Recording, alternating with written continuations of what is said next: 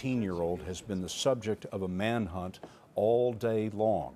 It was a short while ago that the governor of Massachusetts essentially said that they had lost his trail and they did not know where he was, and now we have shots fired in the neighborhood and a large police presence that you can see live converging on the area. Correspondent Bob Orr is in Washington. I'm going to, as we continue to watch this video, Bob, I want to bring you in. What are your sources telling you?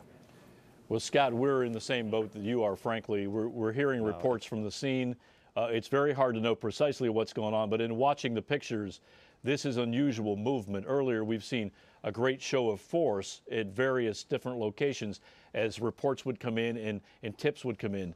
Here we have kind of a caravan of police cruisers, and it's hard to tell how far we are in this video from the scene of where these shots reportedly are fired, but the police are all going in one direction here. A sign to me that perhaps something serious is going on and they're responding in an orderly fashion. I mean, this is something that's not completely unexpected. As they squeezed down that area in Watertown over the past 12 hours, they were closing that noose around that area, and obviously with darkness coming, there was some import on the side of police to try to wrap this thing up. And we can only presume that the suspect may have been feeling some desperation as well. So we'll wait. We don't want to jump to any conclusions, but this looks like a obviously dramatic development in the day.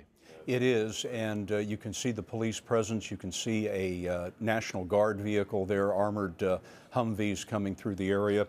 All day long, more than 15 hours, there's been an intensive manhunt.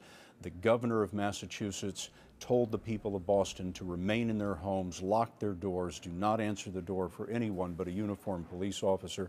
Then they had a news conference a short time ago, said that they had lost the suspect, and now we have these developments unfolding before our eyes. Our Don Dahler is in the neighborhood of all of this, and Don, I wonder what you're seeing.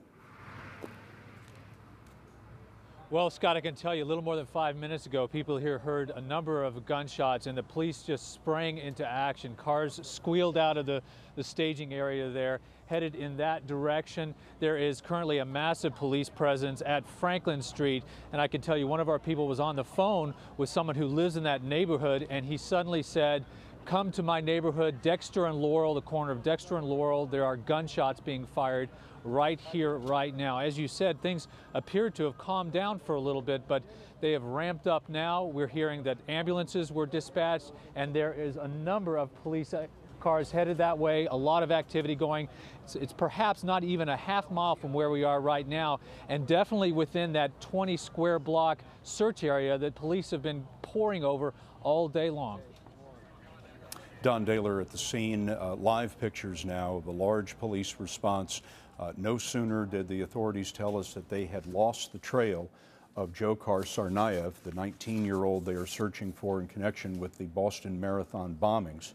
No sooner did they tell us that they lost the trail than we had this sudden police response, shots fired in the neighborhood not far from where that search was going on. We're going to keep watching this. We're going to develop new information as we can. In the meantime, we're going to go to a report that was produced by Elaine Quijano today. As we said, much of the day in suburban Cambridge and Watertown, there were police presence, door-to-door searches, and a lockdown of the residents there. Elaine Quijano has our story. Well, Scott, it has been a nerve-wracking day for people here in the Boston area as they lived under that lockdown. Boston and the cities surrounding it are under siege. Heavily armed police and federal agents went door to door as they searched some neighborhoods and evacuated others. Boston's public transit system, which normally serves about 500,000 people daily, was shut down. And the streets around the normally bustling downtown were empty as officials warned people to shelter in place. In other words, to stay indoors with their doors locked and not to open the door for anyone other than a properly identified law enforcement officer. Carrie Smith and her boyfriend Ryan Brown said the city is unrecognizable. It's almost like a ghost town. You don't really see that many people walking around on the streets. and the cars, like there's absolutely no traffic. In Brookline, where nearly every business was closed, Teresa O'Connor was one of the few people who ventured outside, hoping to find a place open for lunch. It's very uncomfortable. It's very eerie, and you know, I wish we could get out of town, but we can't. Boston's beloved Red Sox were supposed to play a night game at Fenway Park, but by afternoon, officials had postponed it. Local colleges canceled classes as students were told to stay indoors. We could hear it on the TV, we could hear it coming through the police scanner, and then we could hear the sirens outside, so we were like, uh-oh. Natasha Nathan, a Suffolk University junior, heard gunshots from her front porch last night. When you came out and you heard the sirens and you heard gunshots, what did you think? I called my dad, and it was just a very physical reaction. It was a flight or fight feeling almost. I was shaking. It wasn't cold out, but I was shivering. The 21-year-old who followed orders to stay home says she hasn't felt at ease since Monday. It's been a tough week. Yeah, I mean, something every single day. We were going over that last night, and it's almost to the point where you just expect something to happen tomorrow. It's like a war zone, and you just don't expect Boston or any place in the United States to really feel that way.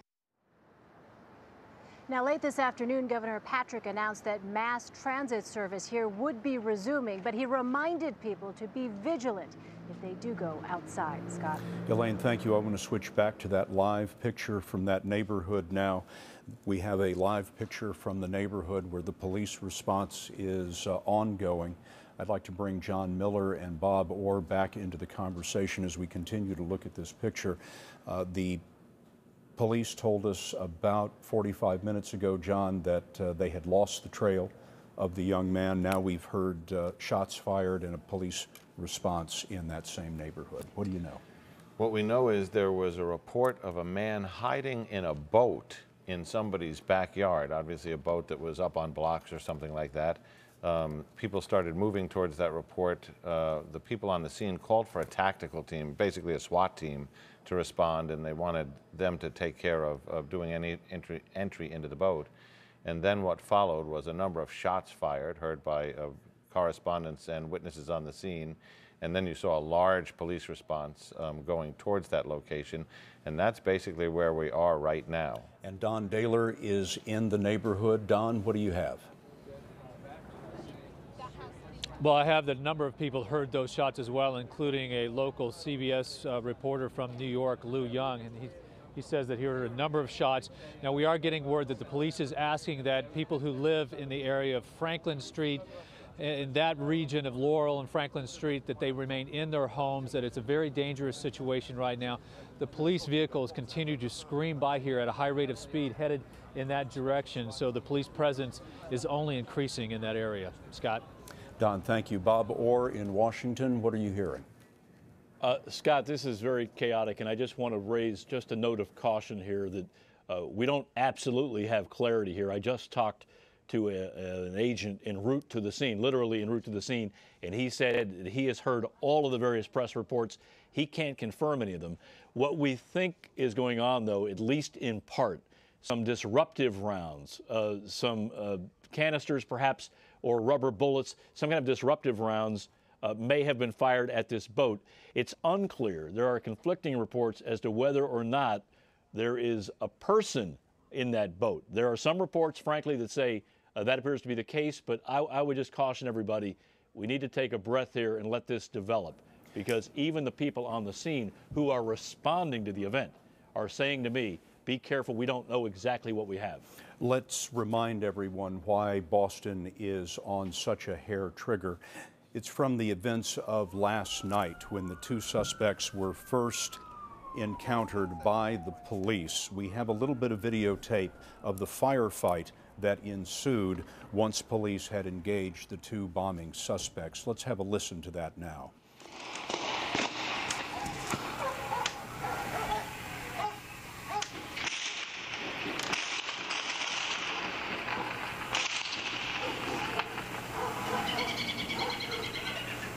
There's explosions and gunfire going on down the street.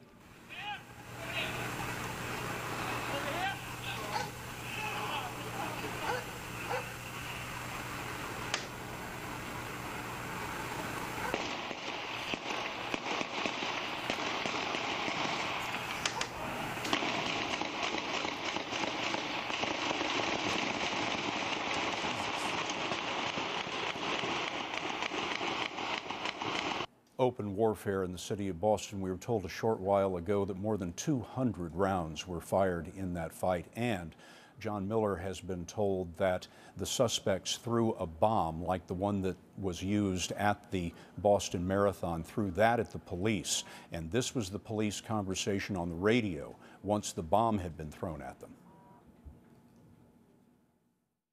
They have explosives, some type of grenades. They're in between the houses down here. Shots fired, shots fired. Loud explosion, loud explosion, loud explosion.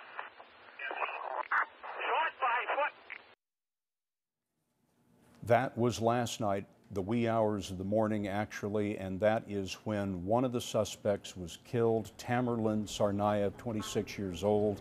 A police officer was also gravely wounded. We've heard recently from the hospital that the police officer has had surgery, is stable now, but still in critical condition. That happened last night. All day long in Boston and its suburbs, mass transit was shut down. People were told to stay in their homes as police searched a 20-block area looking for the remaining suspect, Dzhokhar Tsarnaev, the 19-year-old brother who got away from that firefight on foot and has not been seen since. So, what we're seeing now in Boston is a police response to a report of a man being found in a boat, a report of shots fired, but it's incredibly important to remember, as Bob Orr was pointing out, we don't know what this is about yet, and the police forces in the Boston area are on high alert, on a hair trigger, looking for a man that was described in a news conference a short time ago as very, very dangerous and violent. So the police are going to do everything that they can, respond big when they have reports of a suspect. Let's pause now while we bring in the rest of the country for a CBS News special report.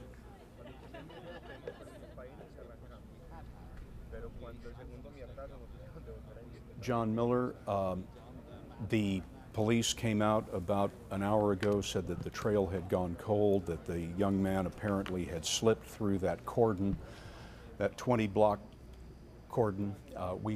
Those of you just joining us, this is a CBS News special report. You're looking at a live picture of Watertown, Massachusetts, the suburb of Boston just across the Charles River.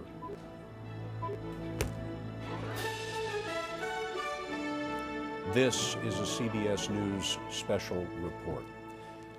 We are breaking in at this moment. Some of you are joining us from the expanded edition of the CBS Evening News. We are breaking in to show you this police action that is occurring in Watertown, Massachusetts, just across the Charles River from Boston.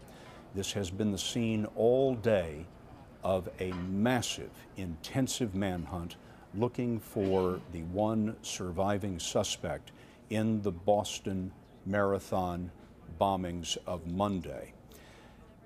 The manhunt has been going house to house, alley by alley, street by street. Police officers, federal agents, National Guardsmen in armored vehicles.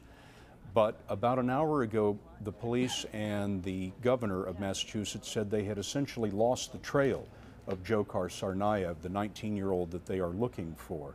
No sooner had they told us that the suspect had slipped through the cordon than we heard that there had been shots fired in this neighborhood near where the search was occurring.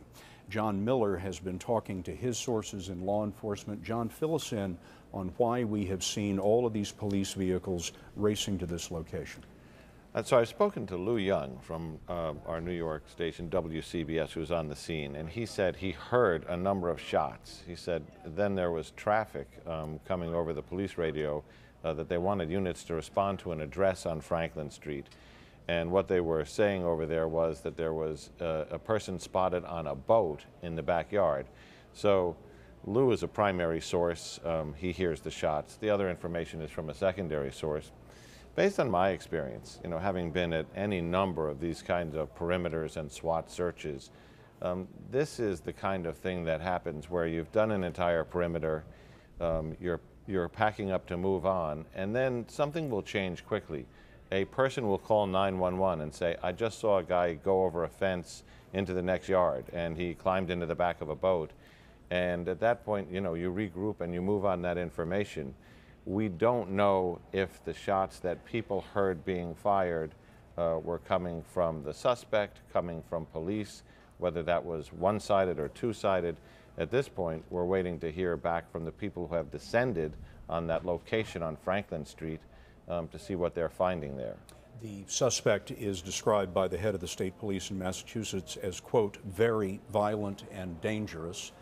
And let us remind you of why the police in Boston and its surrounding suburbs are on such a hair trigger for any kind of report. All of this started to come apart for the suspects last night when they encountered police. We're not quite sure what caused that encounter to happen, but it ended in a ferocious firefight in the wee hours of the morning.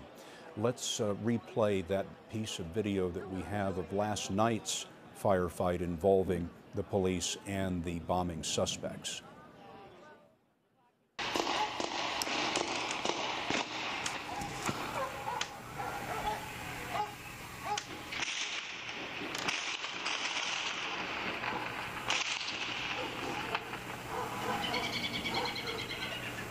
There's explosions and gunfire going on down the police street. officer was gravely wounded in all of that. So now we are watching a new police action this evening. Bob Orr has been following these events. Bob, what are you hearing?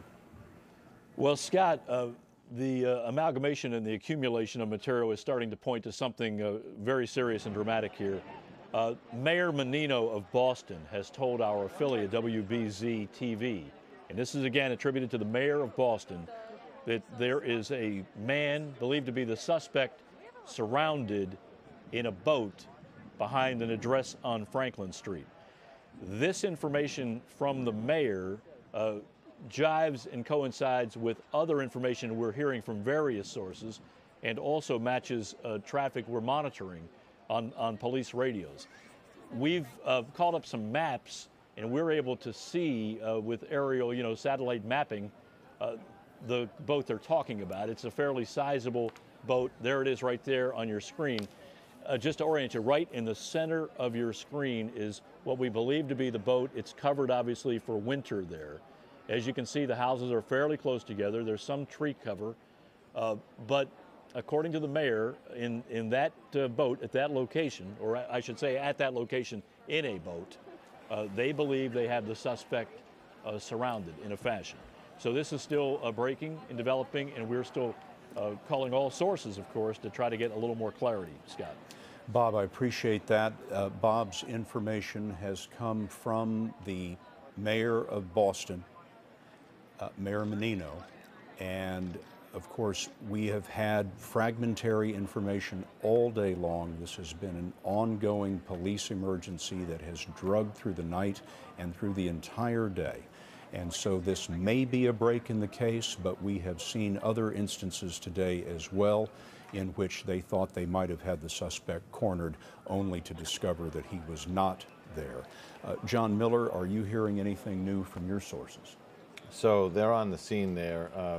Now they've had a great response of police who have set up in a number of directions. So what they're trying to do is reorganize the scene so that you don't have armed police pointing their weapons in one direction and armed police on the other side pointing in the same direction. So what they're going to do is eliminate their crossfire. Now, if you're the tactical commander on the scene, what you're going to want to do at this moment is, if you have containment, meaning you believe you have a suspect possibly in that boat, what you really want to do is slow this incident down.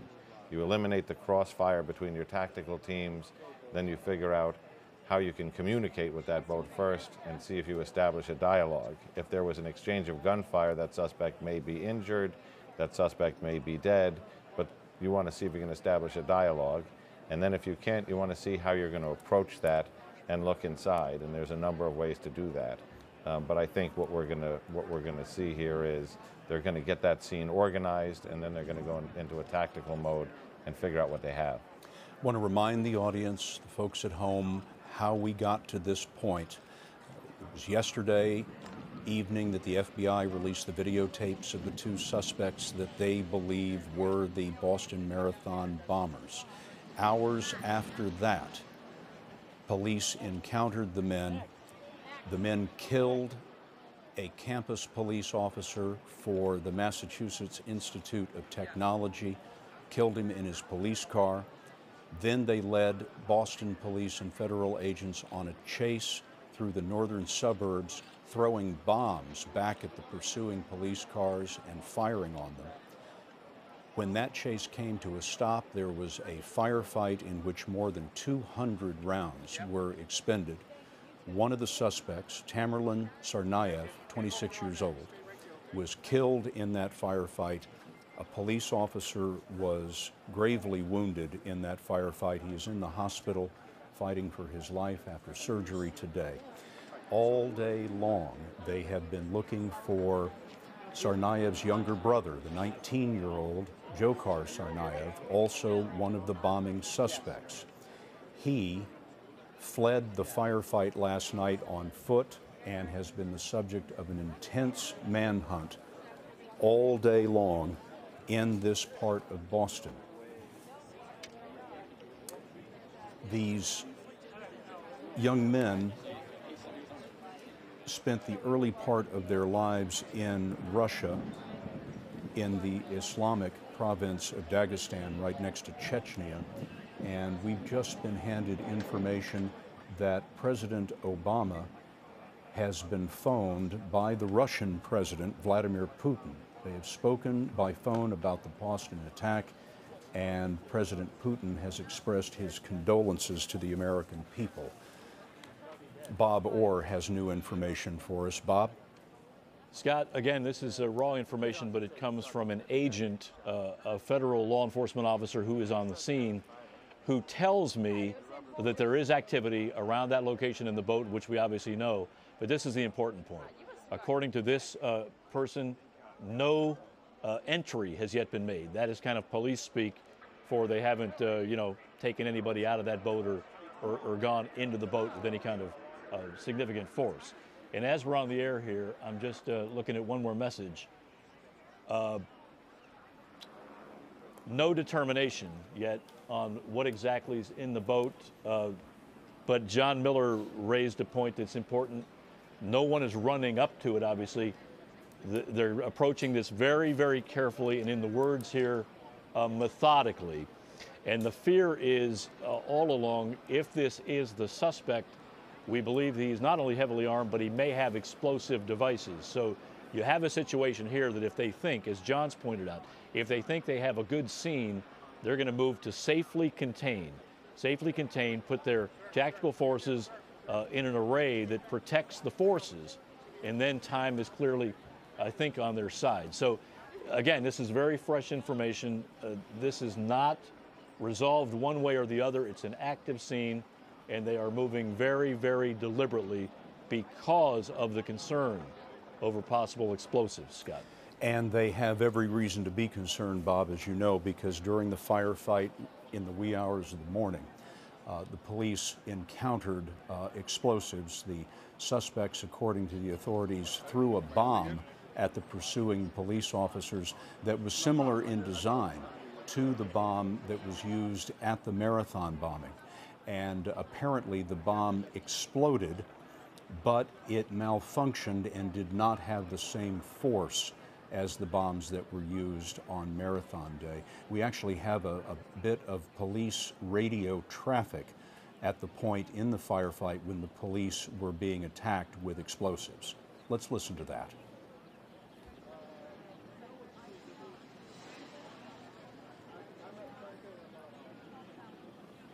They have explosives, some type of grenades. They're in between the houses down here. Shots fired, shots fired.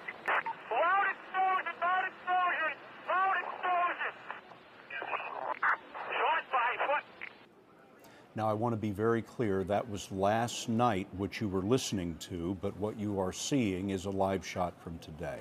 The point being The suspects had numerous explosive devices in the firefight last night that they used to attack the pursuing police officers. When the police officers went to the home of the brothers today, they went inside and we are told they discovered a number of explosive devices, pipe bombs, for example, with fuses, and all of that material, we have now been told, was removed from the home today safely by the bomb squad there. So the police have every reason to believe, as they told us earlier, that the remaining suspect is very violent and dangerous, could be armed with explosives, and could be armed with various other kinds of weapons. So we are down the block from a house in Watertown, just across the Charles River from Boston, where there was a report of a man hiding in a covered boat. We have an aerial shot, a satellite picture of that neighborhood, if we can call that up now, and have a look at this area that they're interested in. Have a look there. Let's bring that aerial picture up full, if we could please, so that we can see it better. And there is the house with the covered boat in the back of the house. It is a Google map picture, and we are told that someone believed they saw a man in that boat. Shots were fired. We do not know a great deal more than that at this point, whether it was the suspect or not. Now, correspondent Don Daler is in the neighborhood, and he has been talking to his sources. And Don, it's very early yet. Want to be very careful about what we know and what we don't know, of course, as we always are. Tell us what you're hearing. Absolutely. Yes. All right, here's exactly what I can tell you. Mayor Menino of Boston, as well as a source with the Massachusetts State Police, both confirmed that there is a man hiding in a boat. He is alive, and shots were fired. But as you point out, we don't know if this is the suspect. The police have surrounded it. They are very carefully approaching the situation. But at this time, we can confirm just that much. There is a man, shots were fired, he is alive, his arms and legs are seen to be moving. That is a report, Don, from the mayor of Boston and also from a source that you have in the state police. Two sources on that information, no word on who that man might be. There's been a lot of unreliable information throughout the day because the situation has been developing so rapidly, but Don Daler has two sources on this information that would seem to confirm what John Miller and Bob Orr have been telling us, that a man was seen in a covered boat, a boat that had been covered up for the winter. You can zoom in on it there on Google Maps. You can see the boat behind the house. This is apparently the area of interest by the police right now. We are told that shots were fired. CBS News reporter Lou Young is also on the scene. He says that he heard the shots fired. And at this point, we are waiting to see how this develops. All day long, federal agents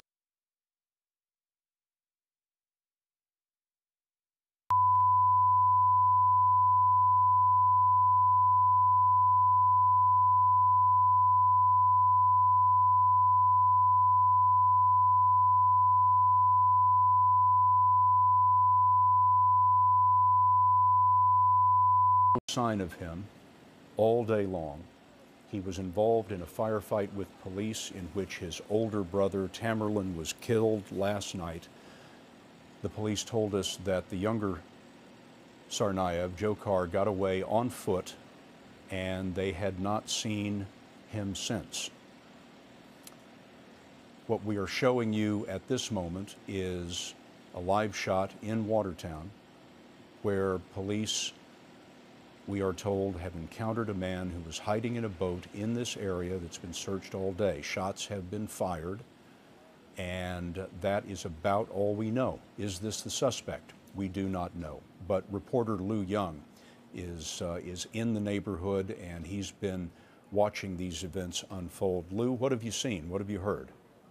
Well, Scott, I can tell you that we heard the initial flurry of activity, the radio traffic about the man in the boat. which we took with a grain of salt, and then a call for radio silence, then a call for EMS, and followed by a report of shots fired.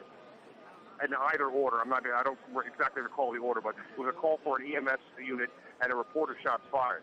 We ran to the scene here. I am currently at Common and Mount Auburn, about 3 blocks from the scene.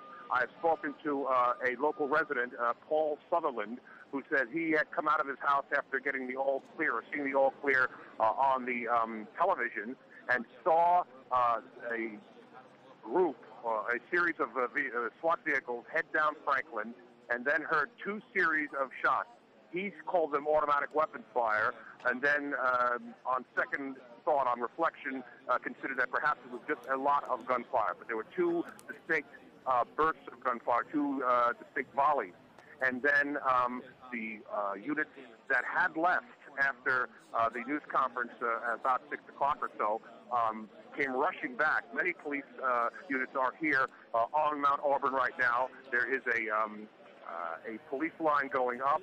We are not being allowed any closer, and that is really all we know. But the witnesses seem to confirm what the initial reports indicated, that shots indeed had been fired and that there was a man in the boat. The aerials of that address indicate there is indeed a boat behind that house, as you indicated. I can't say any more than that, but I can tell you that there had been a period after the governor and the colonel from the state police spoke that the police seemed to be leaving, and they returned in force, and they are back here now, and there are lots of flashing lights on Mount Auburn Street here in Watertown. Lou Young of WCBS TV. Lou, thank you very much. Bob Orr has new information from his sources. Bob? Just a couple of notes of caution, Scott, and a note of clarification.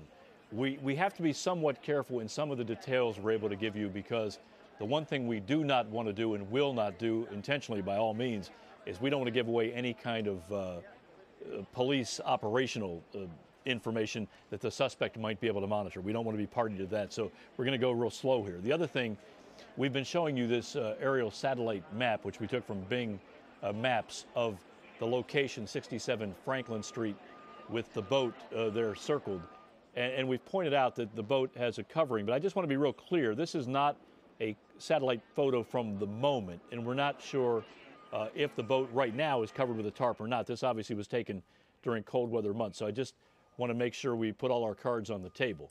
I just talked a short time ago to a senior law enforcement official who is waiting, like we are, frankly, for some kind of confirmation from the scene, but I think there is some optimism here that this is the real deal. We might be looking at, and I say might be looking at, the end game. This is going to take a while, though. I want everyone to understand, because at this point, if in fact the officials there, if the FBI and the Boston officials, if they feel, if they can determine to certainty that they've got a suspect, particularly an armed suspect, in that boat, once they have the forces safely arrayed, they will make a very, very calculated and careful approach. This is a man, if it is the suspect they're looking for, who has already been connected to a terrorist attack, bombings that have killed and maimed people, also to the shooting death of a police officer last night, the wounding of another. So he has no boundaries and has shown no mercy, and so law enforcement officials have to take all precautions, Scott. Bob, we'll be standing by to come back to you when you have new information. Thank you. Let us show you now who we're talking about. There's a photograph that we have of the immediate aftermath of the bombing. There's the suspect there that you see on your screen, 19-year-old Dzhokhar Tsarnaev. But we have another photograph in the immediate aftermath of the bombing, when one of the bombs has gone off and the sky is filled with smoke. Here it is. People are running away down the street, across the crosswalk there, running away from the bombing. But when you zoom in and look here, there he is. Dzhokhar Tsarnaev, 19 years old, seems to be walking calmly away from the explosions on Monday after they occurred. It's photographs like this that helped the FBI identify Tsarnaev and his older brother, 26-year-old Tamerlan. Tamerlan, of course, as we've told you, was killed last night in a ferocious firefight with police. Bombs were thrown at the police. More than 200 rounds of ammunition were expended in that firefight. Tamerlan Tsarnaev, 26-year-old, was killed. His 19-year-old brother, that you see there on the right, ran away from the firefight on foot and has been the subject of an intense manhunt ever since. What you're seeing now is a live picture from the neighborhood in Watertown, a suburb of Boston, where the manhunt has centered, and we have information that a man apparently hiding in a boat behind a house was encountered, shots were fired, and we don't know anything more than that. This is a Bing satellite map of the house, and you see of the address that we're told where all of this is unfolding, and you see a boat right there behind it. So, John Miller has been talking to his sources in law enforcement. John, how does this unfold at this point in terms of how the police would normally handle this? Well, this is a complicated one because you've got the aspect of a dangerous suspect who's already engaged police with gunfire, but also with explosives. So you have a situation where you need the capabilities of a SWAT team, but you also need the capabilities of a bomb squad. Now, there is probably no spot right now on the planet Earth that has more tactical resources right there and available than this place here. What you have on scene is Boston Police SWAT team, Massachusetts State Police SWAT team, the FBI's elite hostage rescue team has been deployed from Quantico and are on the scene there. You've got the Boston, Cambridge, and FBI Special Agent bomb technicians, so all those bomb squads on the scene now. The incident commander's job here is to figure out, A, do we want to be lured into a trap? So we're going to clear a path to that boat, checking for booby traps, explosives, and so on. Then a combination of bomb technicians and SWAT, if they can't establish a dialogue, are going to have to make an approach and decide how to look inside. And that is kind of what I had said earlier and what Bob Orr had reiterated, which is when you have an incident that's moving fast, you want to reset it. You want to get the best control you can have over it, and then make it move slow. And you want to be the one behind those decisions. Earlier today, you asked Bill Bratton, how do you see this ending? And he said, in a large measure, that's going to be up to the suspect and how he reacts if and when he's confronted.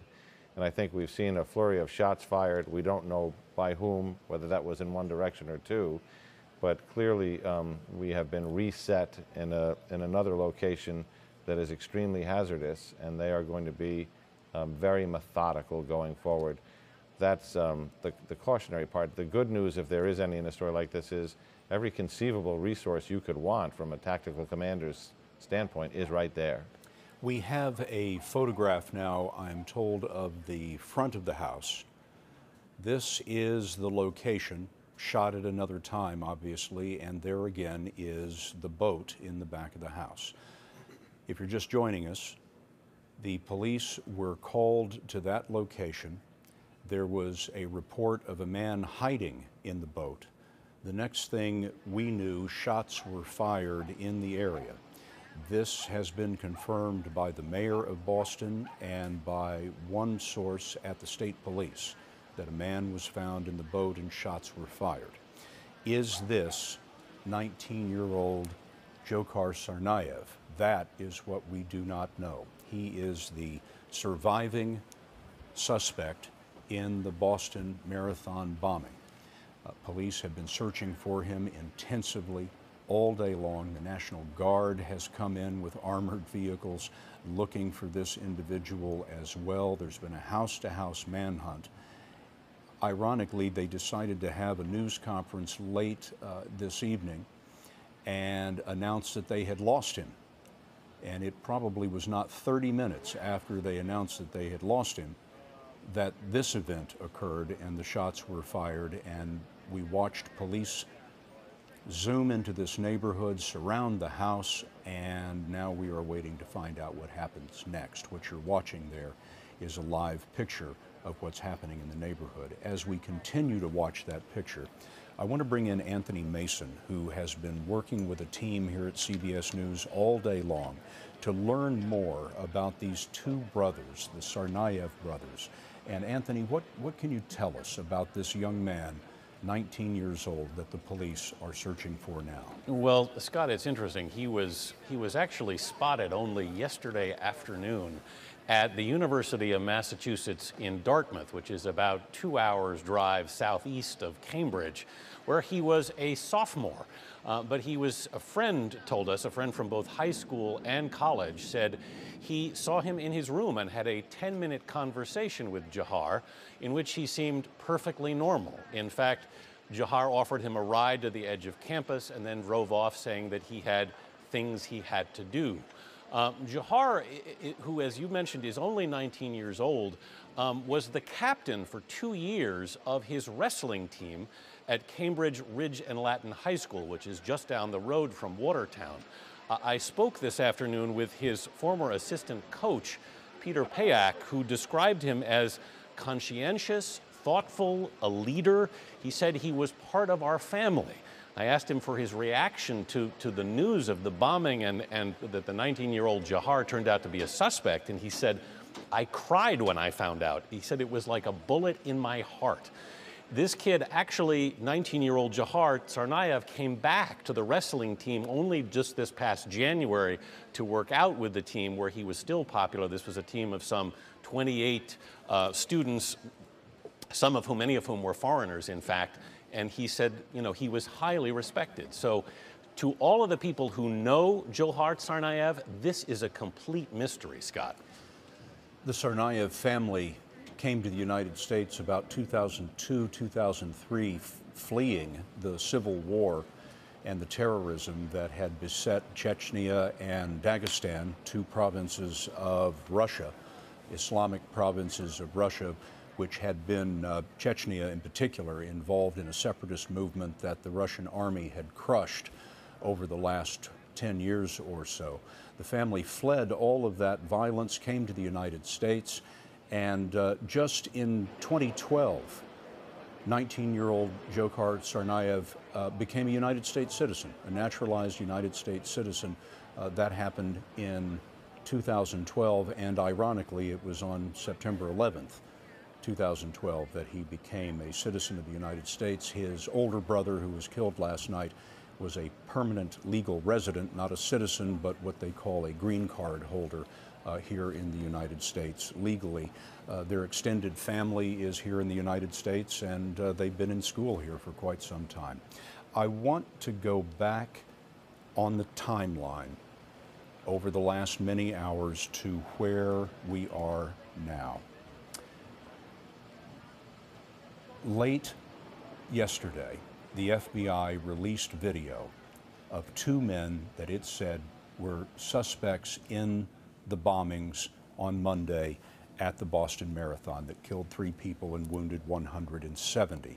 This is some of the surveillance tape that the police released. They described the man in the black hat that you see with the backpack as suspect number 1, the man following him in the white hat as suspect number 2. Well, it was just a few hours later that a police officer for the Massachusetts Institute of Technology, the great university in Boston, police officer Sean Collier, was murdered in his police car. A 26-year-old officer who had been on the force there at MIT for just about a year. He was killed. About 10 minutes later, not far away, a car was hijacked by 2 armed men. This is all according to our police sources. The hijackers threw the driver of the car out unharmed, and then they led the police on a chase through these northern suburbs of Boston. During that chase, bombs were thrown at the police and the pursuing vehicles. Gunfire was exchanged among the pursuing vehicles. When the chase came to an end about 1 o'clock, there was a ferocious firefight. Let us play the audio for you